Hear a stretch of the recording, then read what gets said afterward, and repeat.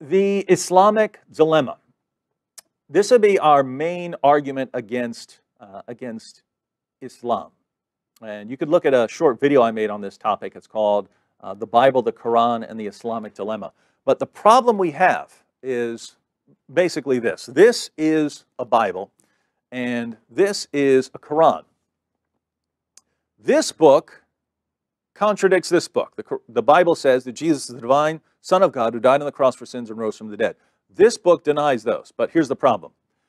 The Quran affirms the inspiration, preservation, and authority of the Christian scriptures, the Torah and the Gospel. It tells us to judge by the Torah and the Gospel.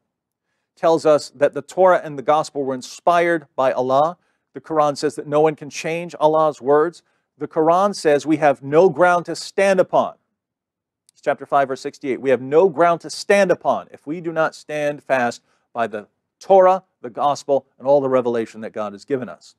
So the Quran constantly affirms the scriptures of the Jews and Christians. And yet, the scriptures of the Jews and Christians completely contradict the Quran. So by affirming scriptures that completely contradict Islam, Islam self-destructs. How so? Well, there are only two possibilities here. Either the Bible is the inspired, preserved, authoritative Word of God, or it isn't. It's one or the other. If it's corrupted, then it's not the inspired, preserved, authoritative Word of God. It would be a corrupted, flawed thing. So we either have the inspired, preserved, authoritative Word of God, or we don't.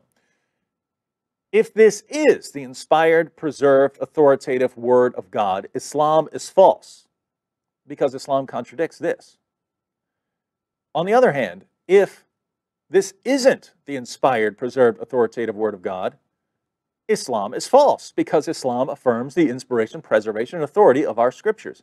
So if this is the Word of God, Islam is false. If it isn't the Word of God, Islam is false. By affirming scriptures as the Word of God that completely contradict the message of Islam, Islam just self-destructs. Either way, no matter what we have here, Islam has to be false. And if that's the position that the Quran forces Muslims into, it cannot be the Word of God, because it just doesn't leave you any way to maintain a coherent picture of what the Bible is. It forces you into a complete, utter, total contradiction. And so it can't be the Word of God. Thank you for watching.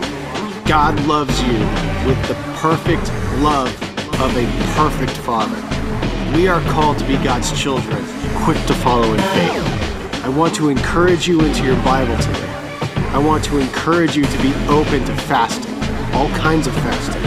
I want to encourage you to declare Psalm 91 over a friend or your family today. And I want to encourage you to seek God's still, soft voice, that voice of perfect love, for your next step now, right now.